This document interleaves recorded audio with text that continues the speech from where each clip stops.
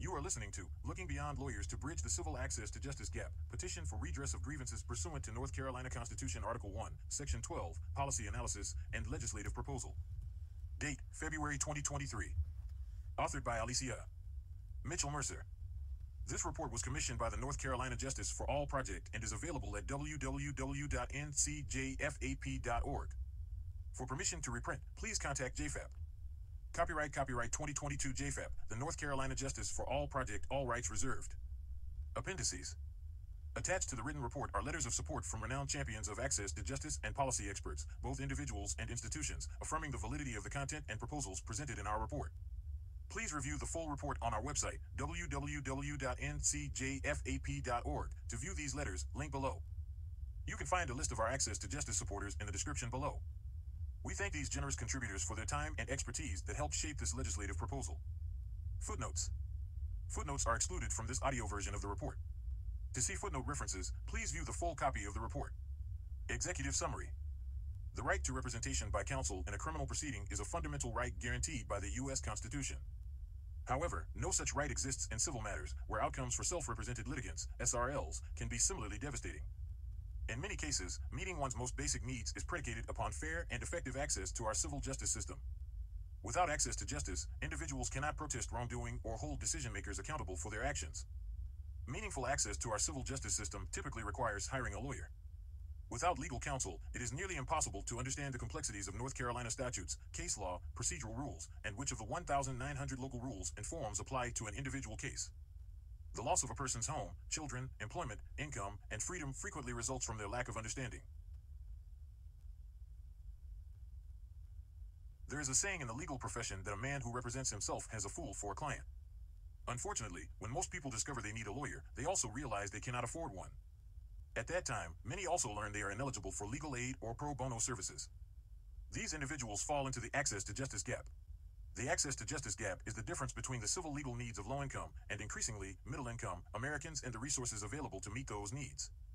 Between 4.1 and 5.2 million of North Carolina's almost 10.4 million residents fall into the access to justice gap for these individuals. Their only options are to stumble through the civil justice system alone or have their most basic needs go unmet. Contributing to this crisis is North Carolina General Statute Section 84, Unauthorized Practice of Law, also referred to as UPL statutes. In most states, including North Carolina, only attorneys can practice law. Thus, these laws create a monopoly for lawyers. When someone not licensed to practice law provides services that only attorneys can perform, according to North Carolina General Statute Section 84-8, they have committed a crime. While lawyers may be knowledgeable about the areas of law in which they specialize, they sometimes have a limited understanding of why people do not seek legal advice from a lawyer and, consequently, a limited understanding of the type of legal assistance needed by those who never consult a lawyer. They also infrequently have a comprehensive understanding of the types of legal assistance that alternative legal advocates, ALAs, can provide. Furthermore, attorneys generally do not inquire whether and to what extent the current laws make it difficult for vulnerable individuals to acquire the legal assistance they desperately need. In North Carolina, the voices of existing and potential users of legal services have yet to be invited into any serious conversations regarding unmet legal needs and the need for regulatory reform. However, public service workers and advocates encounter individuals with unmet legal needs daily. Many community leaders, social workers, paralegals, law enforcement officers, court clerks, faith-based advocates, culturally specific advocates, and others know from daily experience that the current civil justice system is failing. Additionally, judges routinely have a front-row seat to the many issues that arise with self-represented litigants. SRLs might fail to file necessary and complete documents or be unprepared to argue their case in the allotted time. They also frequently place judges in the difficult position of balancing fairness with impartiality, leaving unsuccessful litigants feeling bewildered and mistreated. These difficulties persist partly because the current regulatory structure prevents capable individuals from offering legal services to those who cannot afford to hire a lawyer. However, the current system also stifles innovation and restricts lawyers' ability to extend services in quantity and quality. Although many lawyers do great work as advocates and experts in their field, there is no meaningful incentive to provide affordable services because they control the market in which they operate. As a result, the vast majority of the public is compelled to pay impossibly high prices or figure out how to resolve their legal problems alone. For many North Carolinians, the outcome of self-representation has irreversible and disastrous life-changing consequences.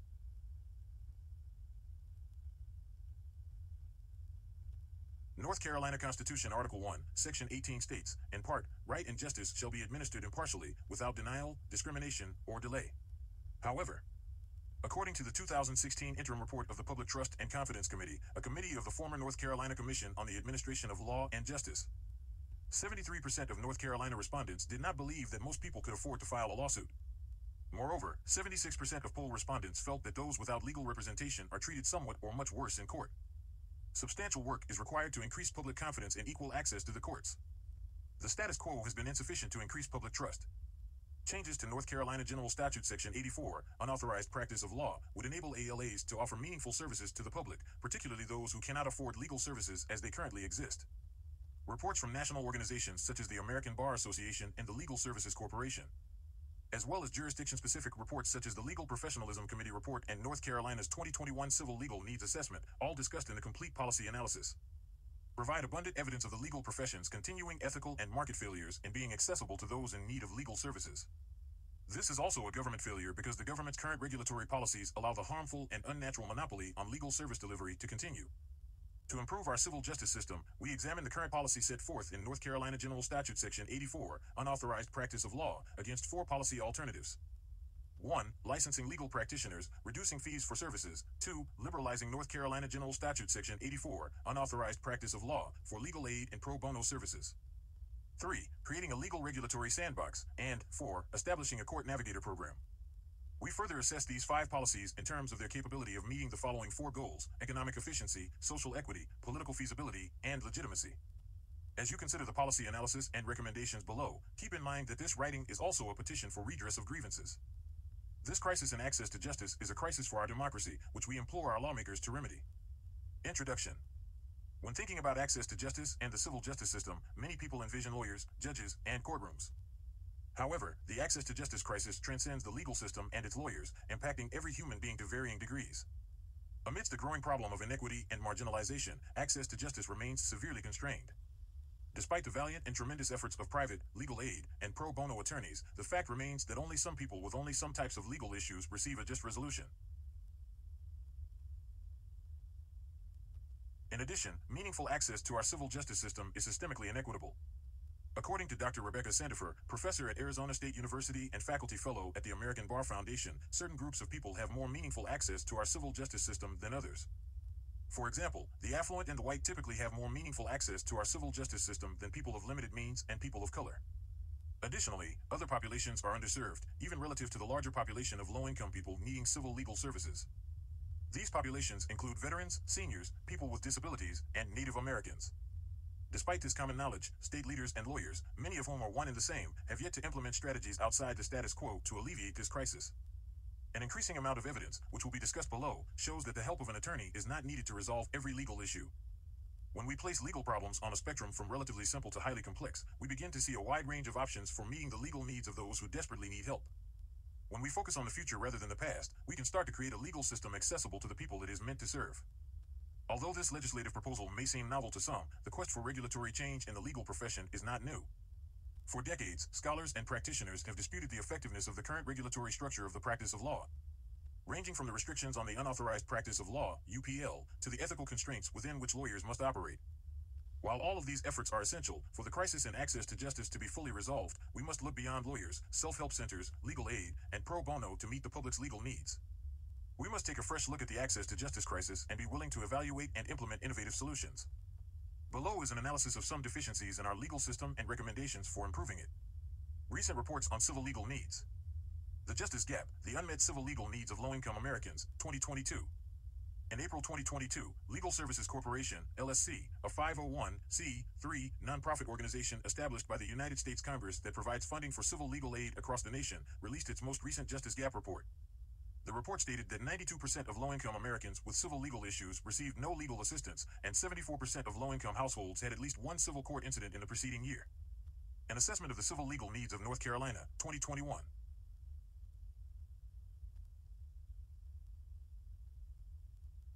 Additionally, according to the North Carolina Equal Access to Justice Commission, in 2018, more than 2 million North Carolinians qualified for legal aid, those with incomes at or below 125% of the federal poverty line. In this low-income population, they noted that 71% of families would encounter at least one civil legal issue a year. Despite this, they estimated that an astounding 86% of these legal issues would go unresolved due to the inadequate resources available to legal aid providers. Moreover, they reported that civil legal issues affect fundamental human needs, including housing, healthcare, safety, economic stability, and family structure. Finally, they imparted that legal representation for domestic violence, divorce, child custody, housing, consumer protection, employment, veterans benefits, and health is essential. With this understanding, in 2020, the Center for Housing and Community Studies at UNC Greensboro, the North Carolina Equal Access to Justice Commission, and the Equal Justice Alliance completed the first comprehensive civil legal needs assessment since 2003. Their report, In Pursuit of Justice, an assessment of the civil legal needs of North Carolina, June 2021, North Carolina's 2021 Civil Legal Needs Assessment, gives an overview of civil legal needs in North Carolina as well as the severity and kind of civil legal difficulties faced. The report highlights a marked failure in meeting the civil legal needs of North Carolinians with modest incomes. According to legal service providers, there is not enough capacity to serve everyone. As discussed above, middle-income residents who are ineligible for assistance due to their income level are also among those with unmet needs. According to the report, researchers asked respondents to name the greatest barriers. By far, the most frequent was costs, which 91.2% identified, as seen in Figure 1. Figure 1: The Barriers to Seeking Assistance with Civil Legal Issues, 2020. Nearly 1.7 million civil legal cases of 26 civil issue types during 2015-2019 underscore the needs of North Carolina's low-income communities. More than half of all cases annually are housing-related, for summary ejectments, 46%, and foreclosures, 10%. Family-related civil legal issues accounted for about 30% of the total volume annually. They included divorce, 10%, domestic violence, 9%, custody issues, 5%, no-contact orders, 3%, restraining orders, 1%, and temporary custody orders, 1%. Note that the data for this report was collected from 2015 to 2019. Therefore, the statistics represented in the report constitute pre-pandemic numbers. The impact of the pandemic has exacerbated civil access to justice concerns. In the 2021 Civil Legal Needs Report, the areas of greatest legal need are outlined in Figure 2 and Figure 3 below. Figure 2: 10 most prevalent civil case types of the 26 selected case types statewide. Figure 3's top needs identified by nonprofit legal aid providers, 2020. Factors contributing to the access to justice crisis. On the outside of the United States Supreme Court building are the words, equal justice under law, which are meant to represent the guiding concept of the American legal system. After over 225 years, the United States has yet to realize this principle. Below are some factors contributing to the civil access to justice crisis in North Carolina. However, this list of factors is not exhaustive. For the sake of brevity, many factors, such as education and language barriers, were excluded from this analysis but nonetheless have an impact on the access to justice gap. Knowledge without action, complacency in the legal profession. Commission on the Administration of Law and Justice. In 2015, former Chief Justice Mark Martin established the North Carolina Commission on the Administration of Law and Justice to thoroughly evaluate our judicial system and make recommendations for strengthening our courts within the existing administrative framework. The commission was divided into 5 subcommittees to investigate different aspects of the justice system: 1. Civil justice; 2. Criminal investigation and adjudication; 3. Legal professionalism; 4. Public trust and confidence; and 5. Technology. The outstanding work of the commission provided a starting point for dialogue between the judicial branch and the General Assembly to serve the people of North Carolina better and live up to the high standard of an effective and efficient judicial system. A series of reports detailing the Commission's final findings and recommendations were delivered to Chief Justice Martin and made public in the first few months of 2017. This analysis focuses on the Legal Professionalism Committee report. After more than a year of careful study, the Legal Professionalism Committee made several recommendations. First, it recommended the creation of a North Carolina Innovation Center and that it studies possible updates to North Carolina General Statute Section 84, Unauthorized Practice of Law, to address the changing nature of legal services. It also suggested studying proposed changes to the definition of the practice of law and the entities with authority to change that definition. Additionally, it recommended that the Innovation Center study whether North Carolina should license or certify any additional categories of legal service providers and, if so, address how these providers should be regulated. The Commission dissolved in 2017. Although actions were taken on some of the excellent recommendations made by the Commission, example, e-filing court documents, raise the age, no meaningful action was taken on those recommendations. North Carolina State Bar's Issues Subcommittee on Regulatory Change. The North Carolina State Bar is managed by a 61-member council of attorneys elected by other attorneys in their home communities. 3 non-attorney council members are appointed by the governor and other elected authorities to represent the public's interests. The North Carolina State Bar states, protection of the public and protection of our system of justice are the objectives of regulation. The North Carolina State Bar acknowledges that legal services are out of reach for low and middle-income populations. Its preamble to the rules of professional conduct states, in part, the following. 6. As a public citizen, a lawyer should seek improvement of the law, access to the legal system, the administration of justice, and the quality of service rendered by the legal profession. A lawyer should be mindful of deficiencies in the administration of justice and of the fact that the poor, and sometimes persons who are not poor, cannot afford adequate legal assistance. Therefore, all lawyers should devote professional time and resources and use civic influence to ensure equal access to our system of justice for all those who, because of economic or social barriers, cannot afford or secure adequate legal counsel. A lawyer should aid the legal profession in pursuing these objectives and should help the bar regulate itself in the public interest. 27 NC Admin. Code 2.0.1, Preamble. To that end, in January 2020, the State Bar Council's Issues Subcommittee on Regulatory Change, subcommittee, was created and charged with researching ongoing efforts in the United States and abroad to examine and propose potential changes to the regulatory structure of the legal profession, with an emphasis on how such changes might enhance access to justice. The subcommittee had the following purpose statement. Several states have adopted or proposed substantial changes to the structure of legal practice and delivery of legal services. This subcommittee will review and discuss these changes, with a focus on the actual impact these changes have had on lawyers and clients. We will consider how these changes may impact North Carolina and whether any of the changes should be considered for implementation in North Carolina. The subcommittee expects to issue one or more reports summarizing and assessing regulatory changes in other states. It does not plan to recommend specific changes for adoption by the Council. Between June 2020 and December 2021, the subcommittee held 12 meetings. Access to justice, generally understood to include both access to an adequate level of legal services and access to a fair and efficient legal system or settlement process, was the key issue in the subcommittee's investigation and subsequent debates. The subcommittee met regularly for approximately 2 hours per meeting to discuss specific regulatory change initiatives and to hear from experts across the United States and Canada on how to enhance the quality of legal services through new approaches. Subcommittee members, including the co-founders of the North Carolina Justice for All project, also heard updates concerning ongoing efforts to discuss and implement regulatory change in other jurisdictions. During this period, the subcommittee was confronted with the severity of the access to justice gap and resolved to make recommendations to alleviate the crisis despite their initial charge to only study these issues. In January 2022, the subcommittee published its report, Issues Subcommittee on Regulatory Change, Report and Recommendations. The subcommittee recommended the following. Pursue a limited license for non-lawyers paraprofessionals. Pursue a regulatory sandbox. Recommend a court navigators program to the administrative office of the courts. Refrain from pursuing alternative admission to the bar at this time. Explore necessary changes to permit alternative business structures and fee sharing with non-lawyers. Explore the possible liberalization of the unauthorized practice of law statutes. The subcommittee's only unanimous vote was to recommend that the State Bar Council pursue the development and eventual implementation of a separate license for qualified non-lawyers to provide legal services.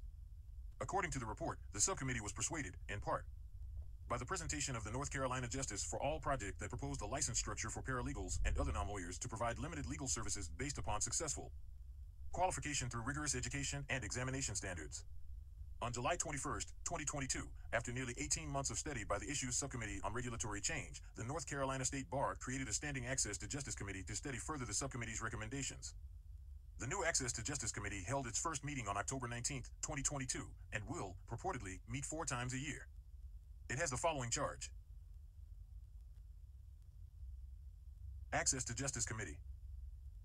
It shall be the duty of the Access to Justice Committee to study and to recommend to the Council programs and initiatives that respond to the profession's responsibility, set forth in the preamble to the Rules of Professional Conduct, to ensure equal access to our system of justice for all those who, because of economic or social barriers, cannot afford or secure adequate legal counsel. Despite the creation of this new Access to Justice Committee, the North Carolina State Bar has indicated at several meetings that they do not want to pursue initiatives that require legislative approval. Most recently, at an executive committee meeting on October 20, 2022, they mentioned that they don't necessarily want to go to the legislature right now, if anything. It's just what can we do within the confines of these walls or with the help of the Chief Justice, since regulatory reform requires action by the state legislature. It does not appear that the North Carolina State Bar intends to actively pursue any policy alternatives that require a change to North Carolina General Statute Section 84, Unauthorized Practice of Law. Notwithstanding the above charge, the 2017 recommendations made by the Legal Professionalism Committee of the North Carolina Commission on the Administration of Law and Justice, instituted by Chief Justice Mark Martin, 2014 to 2019, and the 2021 recommendations made by the North Carolina State Bar's Issues Subcommittee on Regulatory Change. The legal profession has not taken meaningful action to mitigate the access to justice gap. Instead, the status quo seems to be to protect the profession, advocate for more government funding of legal aid, and encourage more pro bono work for those in need.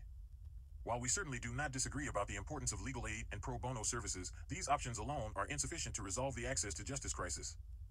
Below are several other factors contributing to this crisis. Limitations of legal aid of North Carolina, LANC, and other legal aid providers. A second factor impacting the access to justice crisis involves the limited resources of legal aid of North Carolina. Legal aid workers deal with some of society's most fundamental problems. They are overwhelmed with heavy caseloads. They take on the emotional burden of their clients' problems. They bear the psychological toll of unpredictable funding and job security.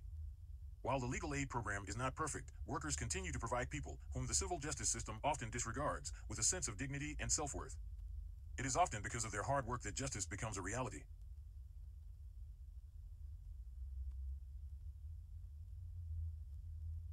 In 2019, 18.2% of North Carolina's population, 1,859,610 people, were eligible for LANC services. LANC employs 250 lawyers and 525 staff members and serves over 40,000 people yearly. In addition, there is only one legal aid attorney for every 8,000 North Carolinians who qualify for legal services, compared to one private attorney for every 358 North Carolinians. LANC, 2018, reports that, even when income requirements are met, it can only serve 1 in 10 households due to insufficient financial and human resources. COVID-19 has only worsened these outcomes. Unfortunately, legal aid is not an option for many people who need legal help. To qualify for legal aid of North Carolina's LANC services, an individual's income must be less than $16,100 for an individual and $33,125 for a family of 4. Income eligibility thresholds are 125% of the 2021 federal poverty guidelines set by the U.S. Department of Health and Human Services. To put this in perspective, currently, under the Fair Labor Standards Act, FLSA, employers are required to pay $7.25 an hour, which comes to about $15,080 annually. Therefore, one cannot qualify for legal aid unless their income is near minimum wage. Limitations of pro bono legal services. A third factor is the issue of pro bono legal services. Pro bono attorneys are noble and critical, sharing many of the same characteristics as legal aid providers. However, they cannot resolve the indisputably large access to justice crisis alone. In 2016, Gillian Hadfield, director at Schwartz-Reisman Institute for Technology and Society at the University of Toronto, analyzed this data in detail. These were the findings. According to legal needs surveys conducted at the state level in 2016, 62% of households in America have at least one legal problem and, on average, have 3 total. So, if you take into consideration that there are 125 million households in the U.S., that means there are roughly 232.5 million legal problems in the U.S. at any given time. Next, Hadfield looked at what it would cost to fix all these problems. The average hourly rate of a non-corporate lawyer is $200, $250. Therefore, at $200 an hour, on the conservative side of this range, it would cost $46.5 billion to provide just 1 hour of legal help to all the households in America currently facing legal problems. If every single one of the 1.3 million licensed lawyers in the U.S. were to take on all these problems, they'd each have to put in 180 pro bono hours, about 1.5 months of work. The current average amount of pro bono hours is 55, but that is among the 52% who provided such services in 2016, a far cry from the 100% participation rate we would need to address these problems fully. The need for legal services is too great to be met only through pro bono work, and the reason is not that attorneys do not care or are unwilling to help. It is a systemic issue. While lawyers donating part of their time to help those of limited means is honorable and should continue, the public would fare better if they also had access to a market where they could negotiate for the needed services. Many would be better served by using the services of, for example, a licensed legal practitioner, rather than relying on a lawyer's pro gratis services. The latter may volunteer hours for brief advice and counsel. However, pro bono attorneys are rarely available to see a matter through from inception to conclusion, particularly in family law and immigration matters, which can take years and are the 2 highest needs in the state, according to the 2021 Civil Legal Needs Assessment. Furthermore, legal practitioners that would be licensed to practice in specific practice areas, such as family law, would be more knowledgeable in that area than a well-meaning lawyer who volunteers their time but knows little about family law. Many paralegals who would be appropriate as legal practitioners have years of expertise in the field and are frequently required to complete specific family law courses and examinations that lawyers are not. Furthermore, expanding the number of legal service providers expands the pool of prospective pro bono volunteers available to serve the public. Limited options for the missing middle. A fourth factor is the lack of alternatives available to the middle-income population in case of a legal dispute. Many members of the middle-income population do not have enough disposable income to afford a lawyer when they have a legal problem and do not meet the low-income requirements to receive free legal assistance. This population is frequently referred to as the missing middle because it is often disregarded. The North Carolina 2021 Civil Legal Needs Assessment notes, on page 37, the following. For those who are turned away based on income eligibility, the alternatives are not good. One respondent identified this as an underserved subpopulation. That middle income group of 200% to 400% of the federal poverty level, folks who don't qualify for legal aid but also can't pay a $10,000 retainer, they're out of luck. So, when we asked our informants what they do with applicants whom they must turn away because of income ineligibility, we were met with pessimism. One mentioned the lawyer referral service of the North Carolina Bar Association, saying the service is extremely limited. There's only a few hundred attorneys who are even members of that service, and they don't cover a wide range of practice areas, and to be quite honest, I'm not sure that they can handle the volume of referrals that come their way. Some organizations keep internal referral lists, but they don't yield better results. One lawyer told us, "We have a referral list. A lot of times, I feel bad using it. It's like pointing to another overwhelmed nonprofit or direct services group that may not have a whole lot more bandwidth than we do." A lawyer summarized the access problem. So we do see the gap as far as just people needing representation and not having the money to pay a private attorney 5 figures. Estimating the size of the missing middle population in North Carolina.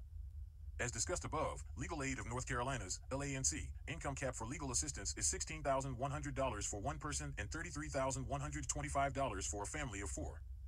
While the legal need at this level is significant, many more have annual earnings above that income cap and cannot afford a lawyer. An article titled, "Why Do Blue States Keep Prioritizing Lawyers Over Low-Income Americans?" noted that with full-price lawyers as their only option, and even inexperienced lawyers charging more than $300 per hour, most Americans are priced out of the market for legal help. To better understand the size of North Carolina's missing middle, we estimated it using data from several sources. As of April 1, 2020, North Carolina's population was 10,439,388. Of this population, 53% were considered middle income, with incomes ranging from $24,840 to $120,447. Median income was $60,768. The American Bar Association and the Institute for the Advancement of the American Legal System report that 40% to 60% of middle-income legal needs go unmet nationally. Using this information, it is calculated that between 2,213,150, or 21.2%, to 3,319,725, or 31.8%, of middle-income North Carolinians have unmet legal needs due to the cost of legal services. This is an average of 2,766,438, or 26.5% of the population. As seen in Figure 4, this population is even larger than the population that qualifies for free legal services from Legal Aid of North Carolina. Many in this population have the ability to pay something for legal services, but not the high rates attorneys charge. Figure 4, comparing population eligible for LANC with missing middle. Note, the missing middle cannot afford a lawyer when they have a legal problem and do not meet the low-income requirements to receive free legal assistance. Legal deserts. A fifth factor is the issue of legal deserts. A legal desert is a geographic area with less than one lawyer for every 1,000 residents. There are 30,000 attorneys in North Carolina. According to the 2022 ABA profile of the legal profession, North Carolina has 2.9 attorneys per 1,000 people. Below are some facts related to North Carolina, as provided by the North Carolina State Bar in response to a public records request. 48 of North Carolina's 100 counties qualify as a legal desert. Lawyers are largely concentrated in urban counties. 46.7% of active, in-state North Carolina lawyers are in 2 counties, Wake and Mecklenburg. 63% of active, in-state North Carolina lawyers are in 5 counties, Wake, Mecklenburg, Guilford, Durham, and Forsyth. There is a concentration of attorneys in Wilmington, Mecklenburg County, the Research Triangle, and the Triad. However, in 10 of North Carolina's 100 counties, there are fewer than 10 attorneys. Note that the data on lawyer population by county likely overstates the number of active lawyers practicing in a particular county. This is because many retired or non-practicing lawyers in legal desert counties maintain an active license despite closing their practices. The lack of options in these counties further aggravates the access to justice crisis. Some factors impacting legal deserts include the high cost of law school and a general preference for living in metropolitan areas. For example, the American Bar Association and Access Lex Institute estimate that the typical law school graduate will have amassed over $130,000 in debt from educational loans. Many new graduates of law school find that their annual income falls short of their overall loan obligations, so graduates are lured, in part, to urban areas because higher salaries tend to be offered there. Additionally, law school graduates generally find working in metropolitan areas more attractive than working in rural or economically depressed areas, the same areas designated as legal deserts. Some factors driving younger lawyers to metropolitan areas include the prestige of working at a more prominent firm, access to high-speed internet, example, Netflix, Hulu. Proximity to shopping and entertainment options, other conveniences, example, Amazon, food delivery, and housing shortages. On December 16, 2022, the North Carolina State Bar Subcommittee studying legal deserts acknowledged that law schools confirm graduates are remiss to even move to areas such as Winston-Salem. They prefer, instead, to settle in areas such as Raleigh or Charlotte. There have been many discussions in the legal community concerning options for alleviating legal deserts in North Carolina. For example, during a presentation by Margaret Sauer, director of the DHHS Office of Rural Health, at a subcommittee studying legal deserts meeting on December 16, 2022. Sauer indicated that medical professionals in rural areas typically need 2 jobs to make ends meet. She suggested this option for attorneys willing to practice in rural areas. She also indicated that the medical field leverages other medical professionals, i.e., nurse practitioners, to fill in some of their health professional shortage areas, HPSA, and asked the subcommittee whether paralegals were an option to address their legal deserts. One subcommittee member informed Sauer that there are no lawyer mid-levels. So you made reference earlier to, these people who do this that lawyers typically do, so we don't have mid-levels, we don't have PAs, we don't have nurse practitioners. That's a whole nother discussion that's occurring at the state bar. But we don't have that. Experts concur that the shortage of rural attorneys is unlikely to improve over the next decade. Technology. Access to technology. A 6th factor is the issue of technology. Despite the undeniable importance of technology in supporting access to justice, there are key factors to consider, such as the availability of technology and the expectation of access to that technology. According to the North Carolina Department of Information Technology, at least 1.1 million out of 4.032 million households in North Carolina lack access to high-speed internet due to a lack of funds, education, or both. Self-represented parties without internet access are also unlikely to have access to other types of technology, such as printers and scanners. These problems undermine the accessibility of programs intended to close the access to justice gap. Without internet access, for example, it is impossible to use tools such as eCourts Guide and File, a free online program that assists users in drafting court documents for specific types of cases. Limitations of technology.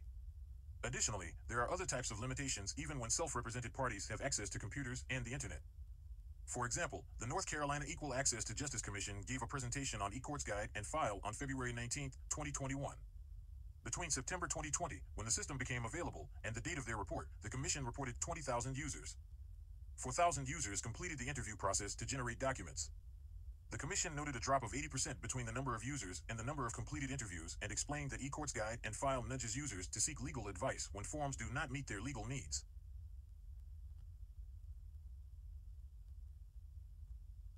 Although some users were likely curious about the new system without needing its services, a drop-off of 16,000 users may mean many people need additional support even when they have access to technology. For example, legal technology like Guide and File does not conduct a what-if analysis or Monte Carlo simulation and instruct people on what actions to take given the infinite number of potential variables involved in their cases. Individuals frequently still need an experienced human brain to help them research legal questions, draft persuasive arguments, prepare for trial, and negotiate settlements. Given that information, we must consider technology's limitations in addressing the access to justice crisis. Legal advocacy and technology. Also, there are many situations where human-to-human interactions would be difficult to replicate through technology.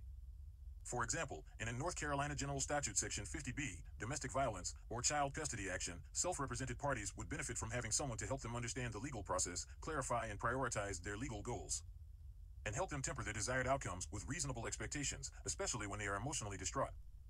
Furthermore, some people prefer to speak with a live person. Not everyone trusts technology in the same way they do humans. While scalable technological innovations in the legal field are essential, they are not a silver bullet for our access to justice problem. One-to-one interactions remain important in people law. North Carolina's literacy rates. A 7th factor is adult literacy rates. When taking a holistic view of individuals in the access to justice gap, the issue of functional literacy becomes extremely important. Functional literacy is the collection of practical skills required to read, write, and perform mathematics for real-world applications so that individuals can operate successfully in their communities. North Carolina has a 13.6% functional illiteracy rate. That means roughly 1 in 7 people in North Carolina struggle to read and comprehend well enough to advocate effectively for themselves, particularly before a court or tribunal. Many individuals struggle with receptive and expressive language skills and other concerns that impact effective communication. These barriers make it difficult to adequately articulate their legal position even with the best technology. Measuring the demand for legal services. An 8th factor is the inability to accurately assess all aspects of legal need. Measuring the demand for legal services is more complex than defining the need because most individuals will not seek legal assistance due to other systemic issues, such as the expense of court, the inconvenience of legal proceedings, or a lack of knowledge about available options. These civil legal needs will remain unfulfilled unless a significant regulatory change occurs to compensate for the limited resources available to legal aid and pro bono providers. Current policy, a combined market and government failure. North Carolina General Statute Section 84, unauthorized practice of law, has a stranglehold on the delivery of legal services, which is reflected in the access to justice issue, and limits new routes to accessible legal services, leaving consumers with few options. With limited exceptions, anyone other than an attorney who provides legal services engages in the unlicensed practice of law and is subject to punishment, regardless of whether their services genuinely benefit consumers. Moreover, as discussed previously, while legal aid services and pro bono work are essential to addressing the issue of access to justice, they alone are insufficient. Professional groups often seek protection from open market competition by lobbying for laws and regulations that provide them an advantage. They contend that competition is healthy in other fields, but not in theirs. They lobby for rules and laws ostensibly to safeguard the public against ineptitude. For many, the end goal is protecting their trade, and they can succeed for as long as they have the government's support. In a free market, consumers' decisions determine what products or services are in demand. However, when one group is permitted to limit competition, its members reap the benefits while the rest of society pays a high price. Given the legal industry's privileged position in shaping legislation, it is not surprising that lawyers remain one of the last professions to maintain a monopoly. The legal industry has established internal obstacles against competition through UPL regulation and Rule 5.4 professional independence of a lawyer. These laws, as written, protect attorneys from the competition of unlicensed individuals who may have some legal expertise, but they do not protect the public. In light of the access to justice crisis and considering the economics and ethics involved, we conclude that there is no justification for keeping North Carolina General Statute Section 84, unauthorized practice of law, as written, in place. Common arguments against regulatory reform. Unauthorized practice of law statutes are primarily based on the belief that no one can help another person with a legal problem until they have completed 3 years of law school and passed the bar exam. To put it another way, the law in North Carolina presumes that the only way to obtain the knowledge necessary to assist others with legal problems is to attend law school and memorize the subset of law assessed on bar exams. This is an unreasonable assumption. Law school alumni may be familiar with several legal areas, but still need guidance when handling issues independently. For example, family law is one of the most significant areas of legal need. Many attorneys establish successful family law practices after taking only one family law class as an elective in law school. However, since family law is not a required course in law school and is not among the core subjects tested on the bar examination, numerous other lawyers pass the bar exam and set up family law practices utilizing only the information they gained in a bar review course on family law. In fact, according to the National Conference of Bar Examiners, the new bar exam, debuting in 2026, will no longer cover conflict of laws, family law, trusts and estates, or secured transactions. Once an attorney begins practicing law, they typically focus on a specific area. Studying the law in depth at law school is important, but it is also not absolutely necessary in every circumstance. Just as much may be learned about the law outside of law school as in it. In fact, until the 1930s, law school was not required in most jurisdictions. The vast majority of lawyers instead acquired their craft through apprenticeship. Many successful lawyers, including everyone from Abraham Lincoln and John Marshall to Clarence Darrow and Robert Story, Sr., pursued apprenticeships. Additionally, California, Vermont, Virginia, and Washington offer full lawyer apprenticeship programs. When complete, lawyers can practice in any area of law. Public harm? Prove it. One common argument against regulatory reform is public harm, the concern that unqualified and dishonest actors might exploit the poor if UPL laws were relaxed. Even though the current system offers no protection to those currently harmed, such as the large population that faces legal crises without any legal assistance. Opponents of these new pathways and new providers will point to the dangers these innovations could bring and the potential harm to the public. Nevertheless, studies show that the number of complaints concerning harm filed in every other jurisdiction where the policy alternatives we analyzed have been tried is less than or equal to those against lawyers. For example, in January 2021, Dave Byers, the Administrative Director of Arizona Courts, reported to the North Carolina State Bar's Issues Subcommittee on Regulatory Change, subcommittee, that Arizona had legal document preparers, LDPs, for more than 15 years. He said they are making a difference in Arizona and that there are LDPs he would like to clone because of their impact on their communities. Dave Byers also said that the LDP program has been so successful in Arizona that they would begin licensing legal paraprofessionals in spring 2021, and they did. Legal paraprofessionals have more autonomy than LDPs in that they can appear in court, among other things. Moreover, Byers informed the subcommittee that Arizona modeled its program on Ontario's licensed paralegal program, which began in 2007, and that Ontario's 3,700 active paralegals and 38,000 active lawyers are thriving. Ontario confirmed the relative success of their program on March 23, 2021. Additionally, the Licensed Paralegal Practitioner, LPP, program was established as a standalone legal profession in Utah in 2015.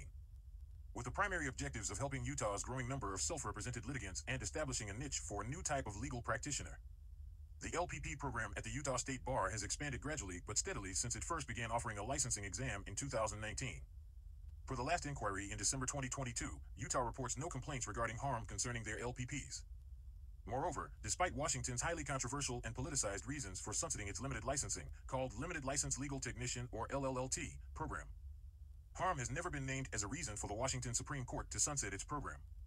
In fact, in 2021, even after Washington decided to sunset its LLLT program, the Stanford Center on the Legal Profession called Washington's program a success and made recommendations for other states considering licensing programs. Finally, there is no outcry of harm at the federal court level in areas where ALAs are permitted to represent clients. For example, an accredited representative is a non-attorney who has demonstrated to the Department of Justice that they have enough education and experience in immigration law to provide immigration legal services. As another example, an individual can have a non-attorney representative assist with Social Security Administration claims. The representative, if approved, may even accept money in advance if the money is held in a trust or escrow account. Practicing law? Tax preparers, insurance agents, and real estate agents. Additionally, consider other industries with professionals who are arguably practicing law. The U.S. tax code is one example of an area of law that is highly complex and requires extensive study to comprehend fully. Nevertheless, North Carolina is one of 46 states that does not require a license for independent tax preparers, many of whom put out a shingle during tax season despite having no official education or experience in understanding the 74,000 pages of U.S. tax code, federal tax regulations, and official tax guidance. Many are trained in an approximately 60-hour course to file legal documents, i.e., tax returns, both state and federal. If the tax return is too complex, the option exists to retain a CPA also unlicensed. If needed, an individual also has the option to seek the assistance of a tax attorney. Consider real estate agents. In North Carolina, per North Carolina General Statute Section 93A4A, individuals must complete a 75-hour pre-licensing course before applying for a license. They must pass an exam and find a sponsor, but do not need a college education. Afterward, they must complete 3 post-licensing courses within 18 months of initial licensure to retain eligibility to actively engage in real estate brokerage. Each post-licensing course must consist of a minimum of 30 instructional hours. Although there is much discussion within the real estate industry about how to avoid violating UPL statutes, as a practical matter, a realtor can practice law by choosing, filling out, and even supplementing standardized forms. They also frequently draft contracts for residential real estate, the most significant purchase most people will ever make. While doing their job, they are held to a standard of care like an attorney. If any layperson were to complete court forms for a self-represented litigant by choosing, filling out, and supplementing standardized forms, it would undoubtedly be considered a violation of the current UPL statutes. Finally, insurance agents interpret contracts regularly and advise their clients accordingly. The agent also determines the potential risks associated with an entity or individual and specifies what appropriate coverages are available in the marketplace. Based on information collected from their clients, agents can bind their companies to risk, issue endorsements, and do other things that could be considered the practice of law. The bottom line is that certain domains of the law can be learned and applied relatively easily. Drafting many legal documents can be done successfully by someone with less than 3 years of law school, as paralegals and other professionals discussed above are already doing. These professionals do not have a law license, and public harm has not been an issue. Concerns about creating second-rate legal help. Available options: a lawyer or no help at all.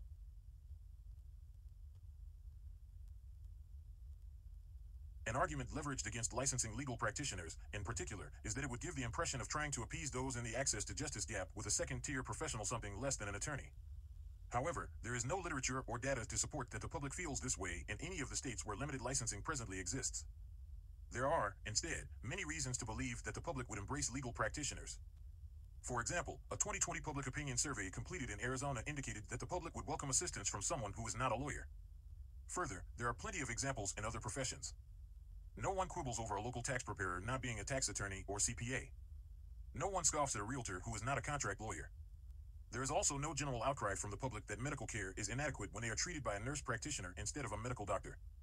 A person in danger of drowning off the coast of North Carolina would not turn down the assistance of a skilled swimmer because they are waiting for the expertise of the U.S. Coast Guard. When a person is drowning, they want help from whoever has the knowledge and skill to assist them. Right now, the only options for many drowning North Carolinians are an attorney they cannot afford or nothing. Moreover, notwithstanding the penalties imposed by NC General Stat. 84, unauthorized practice of law, a significant number of individuals receive legal counsel from family and friends, and many times terrible legal counsel. The problem, then, is not in providing the public with the option to select a qualified and more cost-effective alternative legal service provider, but in denying them any other choice. While it is unlikely that a client's experience will be successful every time, an unachievable bar that no lawyer has cleared, it is safe to assume that the vast majority of legal matters will be resolved to everyone's satisfaction and that many more people will have access to legal services at significantly reduced costs than they do now. Public harm and second-rate legal help are pretexts for two unfounded concerns.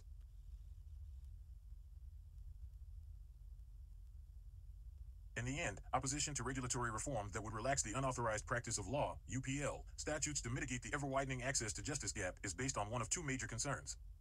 Either lawyers lack faith in the public's intelligence and agency as individuals, or they lack confidence in their own abilities to thrive in a competitive market.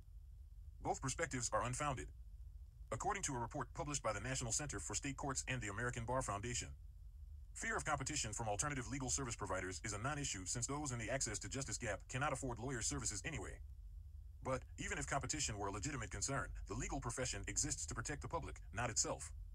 Further, taking away an individual's choice does not protect them. It is unjustifiable paternalism and an unwarranted interference on the liberties of people who can make their own decisions since it undermines their ability to live as they choose so long as they do not interfere with the rights of others. The above examples of law-adjacent professions show that North Carolina General Statute Section 84, unauthorized practice of law, does not protect the public. Instead, these laws hinder the public from working with ALAs who want to help but have not gone through the process of becoming a lawyer. An overview of alternative policies. Other organizations and states have begun developing various ALA programs to assist those who cannot afford a lawyer.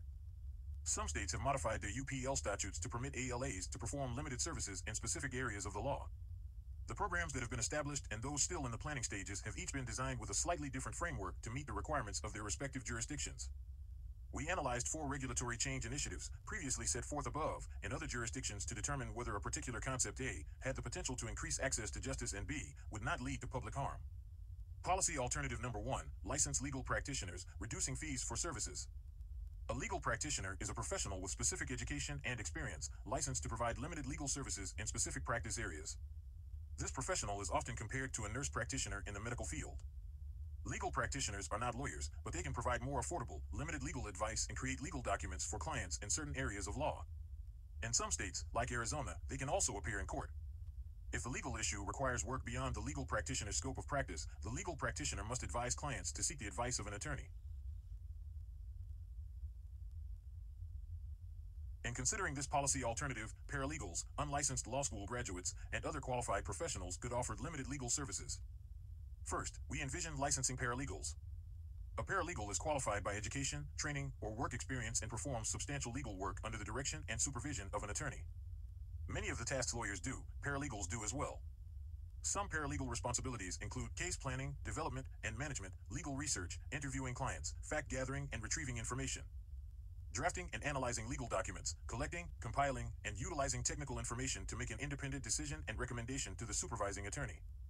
Paralegals might also represent clients before a state or federal administrative agency if that representation is permitted by statute, court rule, or administrative rule or regulation.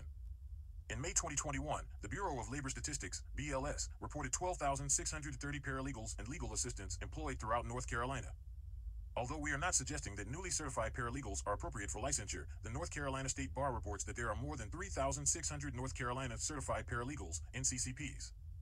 While the 6 law schools in North Carolina are concentrated in the Triad and Triangle regions, the North Carolina State Bar Paralegal Certification website lists 38 paralegal programs at educational institutions throughout the state. To graduate, most programs involve courses in legal research, contract law, torts, wills and estate planning, ethics, family law, criminal law, and real estate law. Second, we envision licensing law school graduates with a Juris Doctor degree. The North Carolina State Bar governs the Student Practice Certification Rule, formerly known as the 3L Practice Rule, which allows law students, after meeting certain requirements, to obtain practical experience in the practice of law under the supervision of a licensed attorney. However, if a law school graduate were to fail the North Carolina State Bar exam, they could no longer take advantage of that rule and would be prohibited from practicing law. North Carolina's overall bar exam passage rate is 68%. The North Carolina Board of Law Examiners reports that between 2010 and 2020, nearly 7,000 applicants took the state bar exam and did not pass. For law school students who graduate with a notoriously heavy debt load, this would provide a needed opportunity to work in the legal profession while helping the public with their legal needs. Additionally, although we have yet to research this topic thoroughly, states like New York are also considering licensing law-adjacent service providers and community workers such as social workers.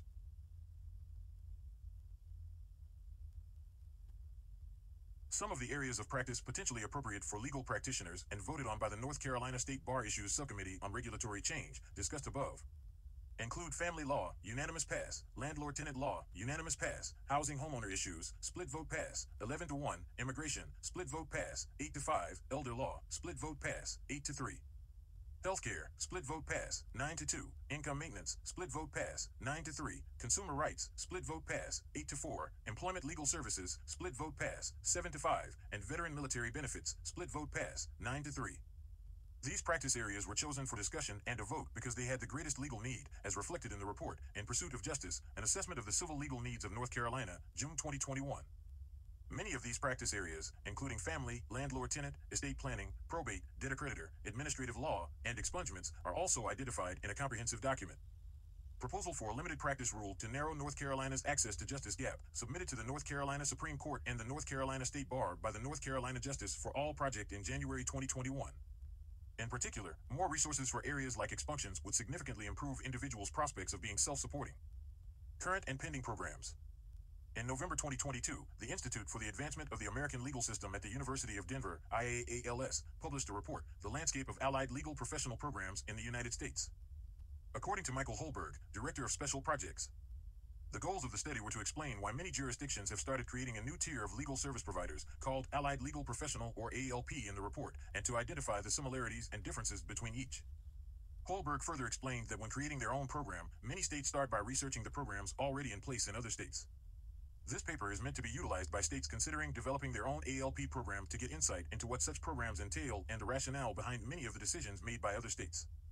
The first section summarizes the access to justice crisis now confronting the United States of America. Second, the report specifies which states have implemented programs and which have plans for instituting such initiatives in the near future. The report then breaks down each critical component of an ALP framework, discussing how and why certain states' programs and plans vary. Finally, the article discusses the benefits and challenges of the current state programs. The states with activity in this area are shown below in Figure 5. Figure 5 map of state activity provided by IAALS. Policy Alternative Number 2, liberalizing North Carolina General Statute Section 84, unauthorized practice of law for legal aid and pro bono services. As discussed above, the definition of practicing law is outlined in North Carolina General Statute Section 84, unauthorized practice of law. While liberalizing UPL statutes can mean many different things for purposes of our policy analysis, we considered whether it would benefit the public to relax the current statutory structure and prohibitions on the practice of law for those not acting for financial or personal gain. We believe that liberalizing North Carolina General Statute Section 84, unauthorized practice of law, could create more opportunities for the non-lawyer workforce of pro bono, legal aid, and other advocacy programs to serve more people. Current programs. Delaware. In January 2022, the Delaware Supreme Court adopted a new rule permitting qualified non-lawyer tenant advocates to represent residential residents in eviction cases. Rule 57 of the Supreme Court has long enabled the representation of landlords and landlord companies in eviction proceedings by non-lawyer agents, but not tenants. Rule 57.1 permits authorized tenant advocates to prosecute or defend eviction actions, engage in settlement negotiations, file pleadings, and other documents, and present before the Justice of the Peace Court with the approval of their residential tenant client. Qualified tenant advocates will be taught by one of Delaware's 3 legal aid agencies and will be supervised by a Delaware legal aid attorney. Alaska. The Alaska Supreme Court adopted Rule 43.5, waiver to engage in the limited practice of law for non-lawyers trained and supervised by Alaska Legal Services Corporation on December 1, 2022. This rule establishes guidelines for non-lawyers to help low-income Alaskans with certain legal matters. To qualify, the person must have completed the required training provided by Alaska Legal Services Corporation on the rules of professional conduct, including, but not limited to, conflicts of interest, confidentiality, the duty of candor, the substantive area of law in which the person will practice, and appropriate tribunal procedures. The person must also be supervised by and engage in the limited practice of law exclusively for Alaska Legal Services Corporation full-time. Policy Alternative Number 3, Regulatory Sandbox. A regulatory sandbox is a policy instrument that allows for the provision of novel models or services to test their marketability and impact to influence future policymaking. The financial services sector was the first to employ the sandbox tool since it is a highly regulated business facing substantial technological breakthroughs that do not fall under the standard laws, example, cryptocurrency. This concept may seem familiar. Governor Roy Cooper signed into law H-624, the North Carolina Regulatory Sandbox Act of 2021, Sandbox Act, which established what is known as a regulatory sandbox program to encourage innovation in the development of fintech and insurtech products to be offered to consumers. The legal industry, a traditionally highly regulated sector in which the market and, in particular, services driven by technology are outpacing the traditional regulatory approach, can also benefit from the sandbox model. Current programs. According to the Utah Office of Legal Services Innovation, sandboxes provide looser rules, more data, and better policymaking. An example is Utah's regulatory sandbox, created in August 2020. In a legal regulatory sandbox, non-attorneys could control and invest in law companies, and rules limiting who can provide legal services would be less stringent. The goal would be to provide consumers access to a well-developed, high-quality, innovative, inexpensive, and competitive market for legal services. This goal would guide the creation and management of a sandbox. While there are many sandboxes across the nation in the categories of financial technology, blockchain, insurance technology, agriculture technology, digital medical technology, energy technology, property technology, and general sandboxes, Utah is the only state that has a legal regulatory sandbox. A process graphic explaining how Utah's legal regulatory sandbox functions can be found in Figure 6. Figure 6, a regulatory sandbox model, Utah. Notably, Arizona skipped the formation of a regulatory sandbox and, instead, eliminated Rule 5.4 in 2020, paving the way for an alternative business structure, ABS, option, which went into effect in 2021 and is permanent. Policy alternative number 4, court navigators. Trained and supervised court navigators aid unrepresented parties by providing them with general information and moral support, guiding them through the process of obtaining and completing court forms, assisting them in maintaining an organized case file, connecting them with interpreters and other services, and outlining what to expect and the roles of each person in court. Similarly, court navigators accompany self-represented litigants to court. These court navigators are not permitted to make legal arguments in court. However, they may sit with the self-represented party and answer the judge's factual questions. Such a program in North Carolina would be highly beneficial for victims of domestic violence, parties in eviction cases, and other types of self-represented litigants. The program's design would determine whether it would require a change to current UPL statutes to be viable. Current programs. According to the report, Non-Lawyer Navigators in State Courts, an emerging consensus, as of 2019, 23 initiatives in 15 states and the District of Columbia were identified and assessed in this review of the present national landscape. An updated list of programs was published in August 2022. The study outlines the aspects of the program and provides advice for its development and implementation. The programs use navigators who work within a courthouse to offer self-represented litigants, SRLs, person-to-person help. Navigators in the study are individuals who do not have full legal credentials and training, i.e., a law license, and assist SRLs with fundamental civil legal difficulties. Their work does not fall under the purview of the attorney-client privilege, and they receive training through an academic program. Methodology and analysis of policy alternatives. The formulation, adoption, and implementation of the 4 policy alternatives discussed above were evaluated using a Goals and Alternatives Matrix, GAM, and a political feasibility analysis. The policy alternatives include 1. Licensing legal practitioners, reducing fees for services. 2. Liberalizing North Carolina General Statute Section 84, unauthorized practice of law, for legal aid and pro bono services. 3. Creating a legal regulatory sandbox. And 4. Establishing a court navigator program. The GAM is a tool that facilitates the process of prioritizing these policy alternatives objectively and transparently. This requires a multi-goal solution analysis to facilitate choice-making with a focus on policy alternatives expected to produce meaningful solutions to mitigate the access to justice crisis. Political feasibility is the extent to which stakeholders and the general public will support a policy choice. The political feasibility analysis briefly discusses the possibility of support or opposition from key stakeholder groups. Goals and Alternatives Matrix, GAM.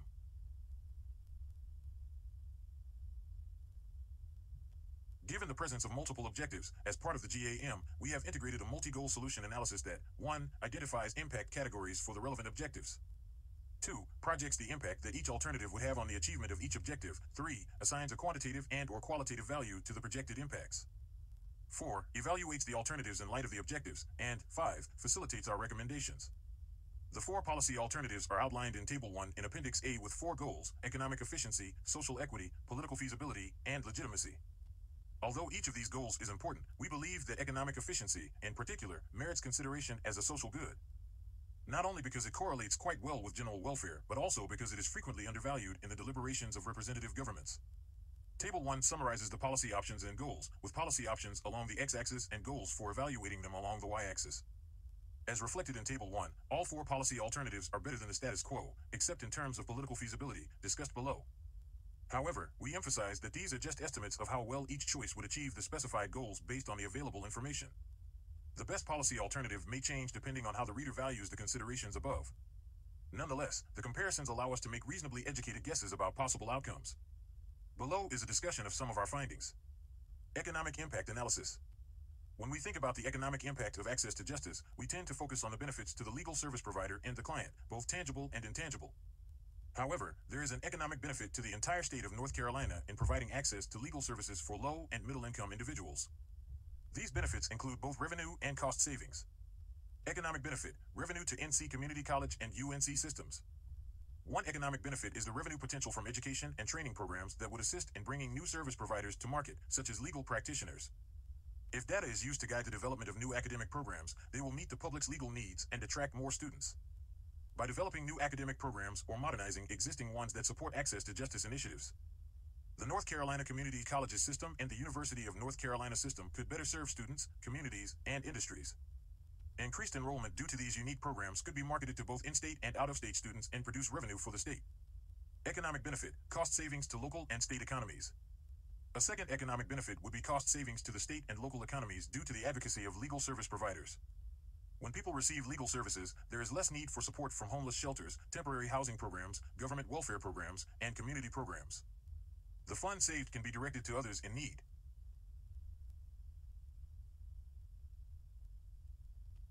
According to the North Carolina Equal Access to Justice Commission's 2012 report, a 108% return on investment, the economic impact to the state of North Carolina of civil legal services. Legal aid providers generated $16,857,503 in cost savings through client representation, including domestic violence prevention, eviction prevention, and foreclosure avoidance. The economic impact of legal services across the state, including direct, indirect, and cost savings, was $48,775,276.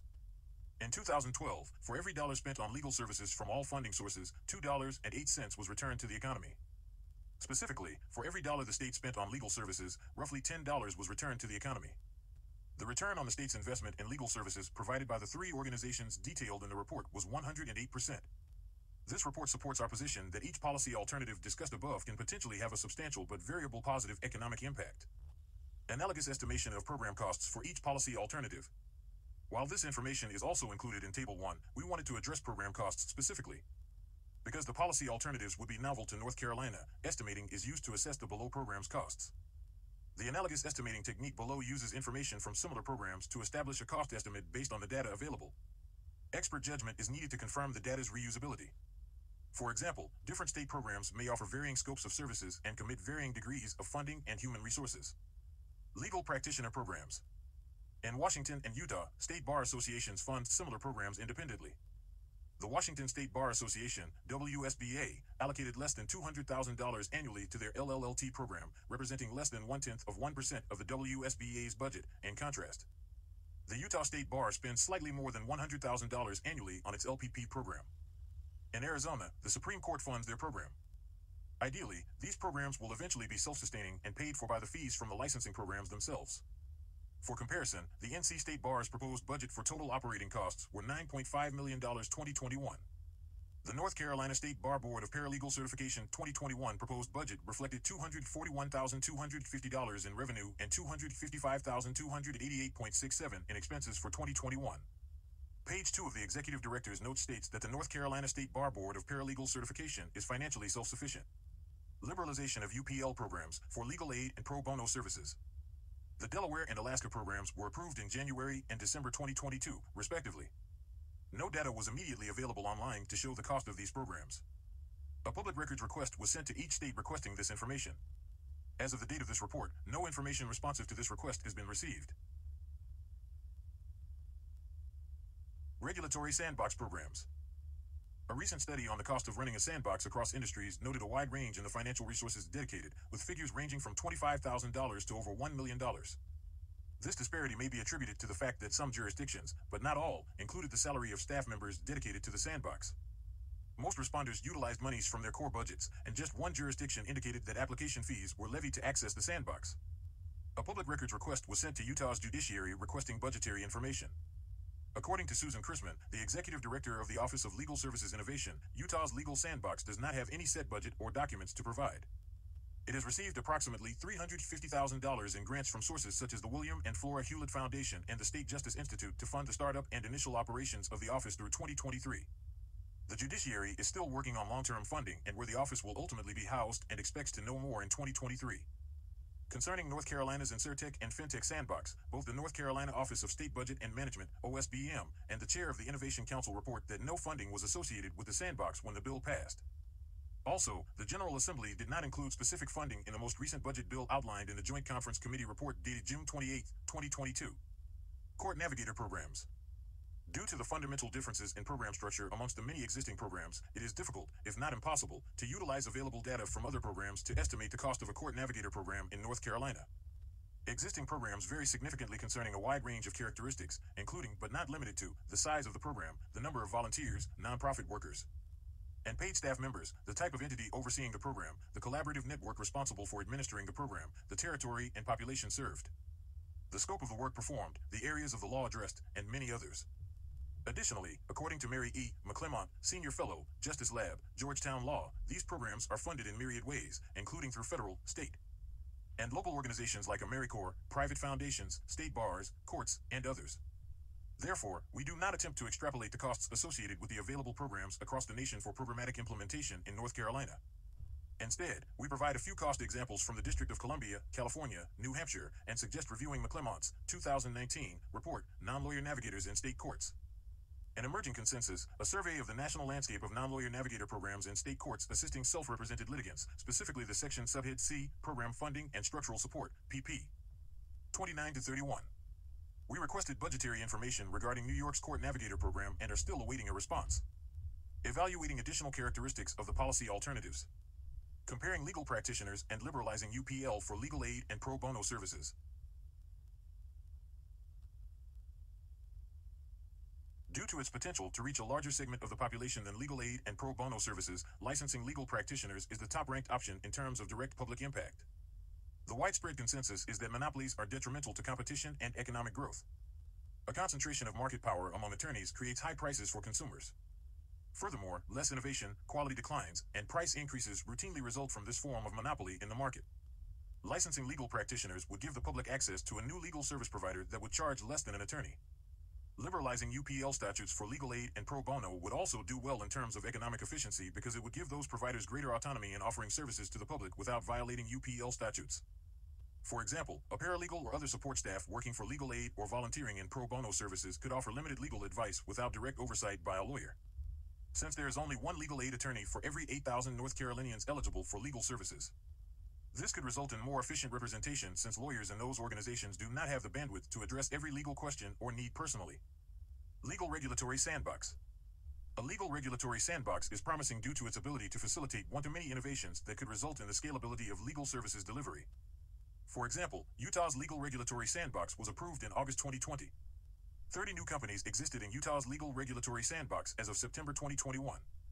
Data from the report indicates that these innovative providers are meeting a spectrum of needs, including end-of-life planning, 19.6%, business-related matters such as intellectual property, contracts and warranties, and entity incorporation, 22.3%, and marriage and family, 15%. Other types of legal services currently available via the sandbox include education, real estate, domestic violence, and immigration. There have been over 3,000 requests for legal assistance from over 2,500 unique individuals. Over 550 legal services are now provided entirely by software, illustrating the importance of technological advancements. However, the sandbox ranked below licensing legal practitioners and liberalizing North Carolina General Statute Section 84 for legal aid and pro bono workers. This is primarily because it is less certain what innovations might result from a legal regulatory sandbox that could directly benefit those in the access to justice gap. Additional considerations when ranking the regulatory sandbox include the cost, access to technology issues addressed above, and the need for many with legal problems to have broader scale representation. Court Navigator Program.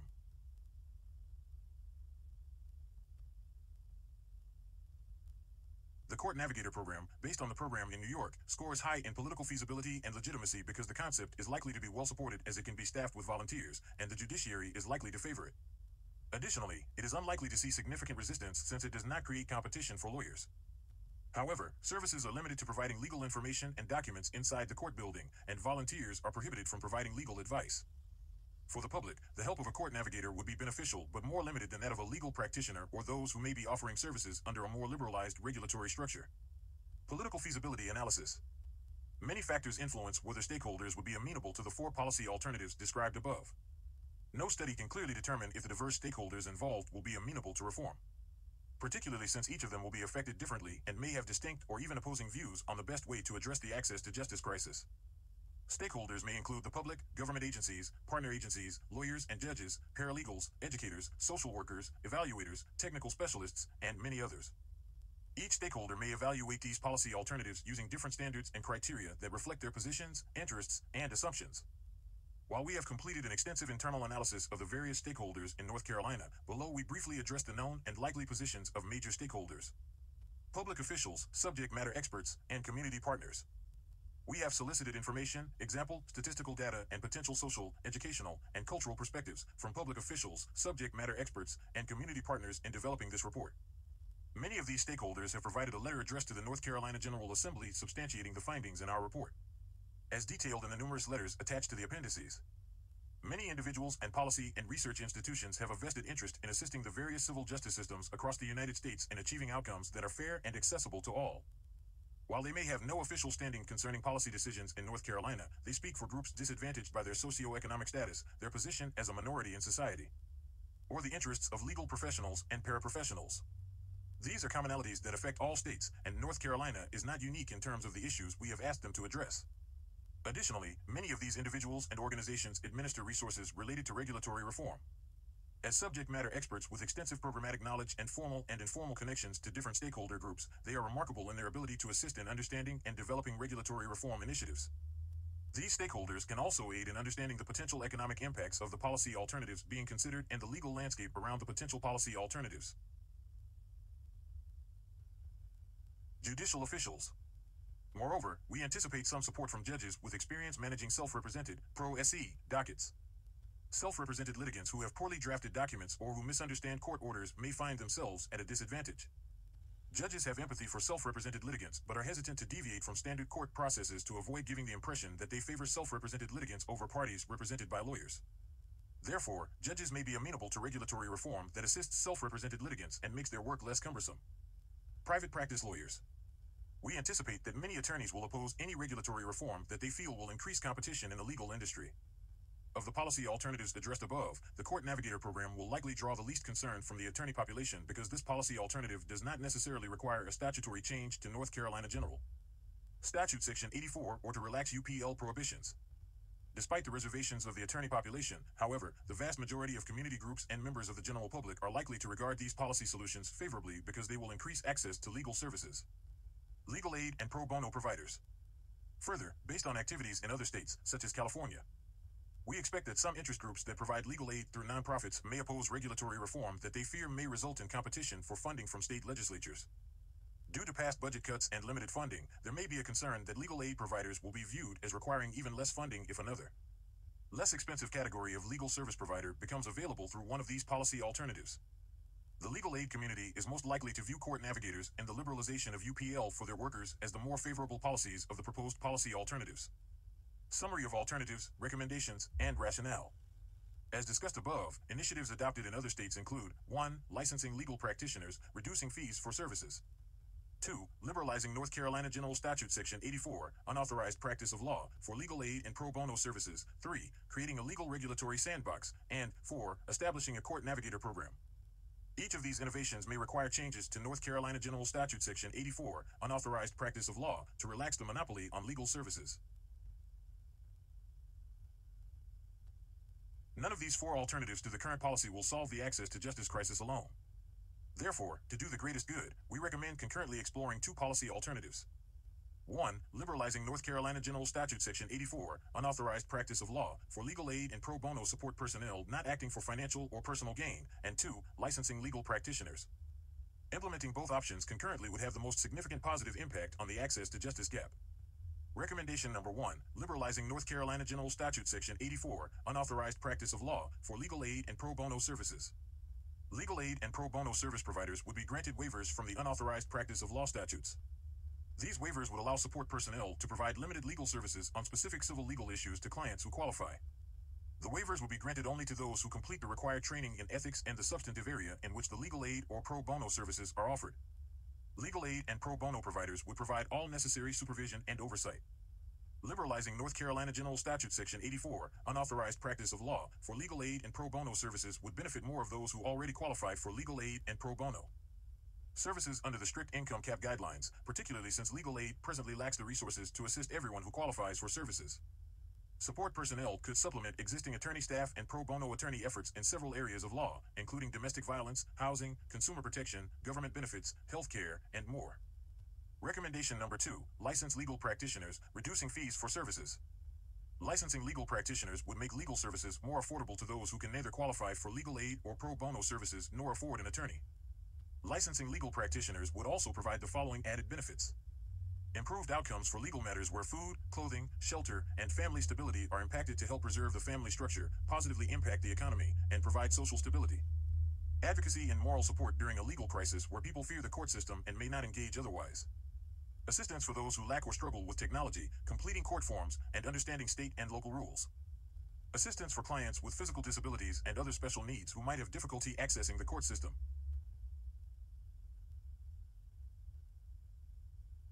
Moreover, legal practitioners could help reduce the strain on the court system by reducing dismissals and do-overs caused by insufficient legal filings and delays and continuances due to people who do not understand state and local procedures or processes.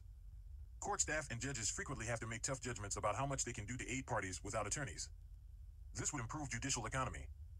When considering the impact of legal practitioners on the access to justice gap, whether the impact is medium or high depends on whether they are permitted to represent clients at hearings. The impact would be higher if the scope of practice included representing clients at certain hearings.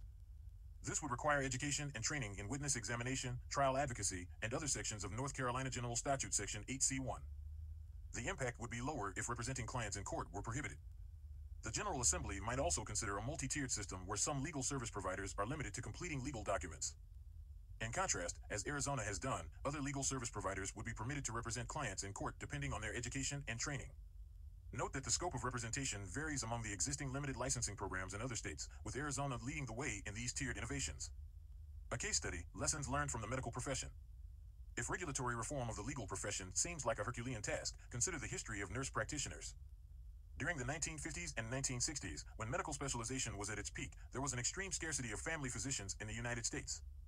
As in the legal field, rural communities were impacted most by this development. Physicians who had previously opted not to subspecialize began collaborating with registered nurses with clinical expertise to better fulfill the unique healthcare requirements of children and their families. Over time, there was an agreement among nursing leaders across the nation that nurses were experienced and informed about the healthcare requirements of children and families. This resulted in a concurrent increase in their functions and responsibilities. In 1965, one of these pioneers, Loretta Ford, collaborated with a physician, Henry Silverman, to establish the first training program for nurse practitioners. The University of Colorado's curriculum emphasized family health, disease prevention, and health promotion. Not surprisingly, the initial implementation of the Nurse Practitioner (NP) program was met with opposition. Ford, Silver, and their students encountered resistance from nurses and doctors who feared that the designation nurse practitioner was deceptive and would be misunderstood by the public and the medical community. Professionals in the healthcare industry were concerned that NPs lacked the qualifications to give medical treatments that physicians typically administer without supervision. Throughout the 1970s and 1980s, nurse practitioners worked to legitimize their profession. The absence of a licensing procedure and training and advancements in healthcare placed pressure on nurse practitioners to demonstrate their skills and overall contribution to healthcare. During this time, nurse practitioners documented patient satisfaction and developed criteria and standards of practice. Using evidence-based studies, they also monitored the increase in the availability of primary care to people across the nation. As time passed, nurse practitioners became a more essential and valuable component of healthcare, and they began to seek economic and professional recognition. More than 11 nurse practitioner organizations were founded in the United States between 1973 and 1985. Through these organizations, nurse practitioners earned credentials and complied with federal regulations and reimbursement policies by taking certification exams. The creation of the Council of Primary Care Nurse Practitioners by the American Nurses Association in 1974 helped strengthen the nurse practitioner's role. In 1979, there were roughly 15,000 nurse practitioners in the United States. The National Council of State Boards of Nursing had also established registered nurse certification as the prerequisite for obtaining an advanced degree in nursing. In 1985, only 6 years later, the American Academy of Nurse Practitioners was founded. Although the scope of practice for nurse practitioners varies by state, as of October 2022, 27 states and 2 U.S. territories had a full scope of practice. 13 states and 2 U.S. territories had a reduced scope of practice, and 11 states had a restricted scope of practice. As of May 2021, there were more than 234,690 nurse practitioners in the United States. While the push for recognition of the nurse practitioner profession was hard-fought, today, it is easy to see the benefit of nurse practitioners. An individual can see a less expensive nurse practitioner for many medical needs, such as family health, gerontology, pediatric health, and acute care. An individual can see a medical doctor or specialist if the issue is beyond a nurse practitioner's scope. Access to alternative service providers allows specialization, but it also gives the public varying options, some of which are more financially viable. However, the healthcare field has not stopped there. A wide range of medical and mental health providers can aid the sick and support mental health. In the mental health sector, there are psychologists and psychiatrists, but there are also psychoanalysts, psychiatric nurses, psychotherapists, counselors, therapists, and social workers. While in the legal profession, 9 in 10 legal providers are lawyers, in the medical field, 8 in 10 medical providers are not licensed doctors, i.e., nurse practitioners, physician assistants, phlebotomists. Further, the stratification, or spectrum, of the medical profession extends across varying levels of education and experience, as seen in Figure 7 below. Figure 7's healthcare workers' career paths along the educational spectrum.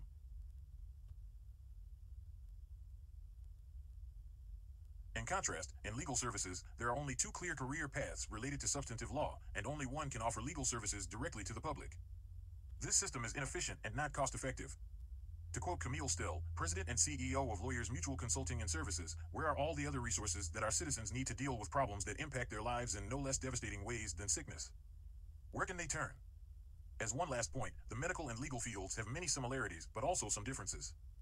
The medical field as a whole is not necessarily a good example of frugality and low costs. This is primarily due to factors that drive up outlays.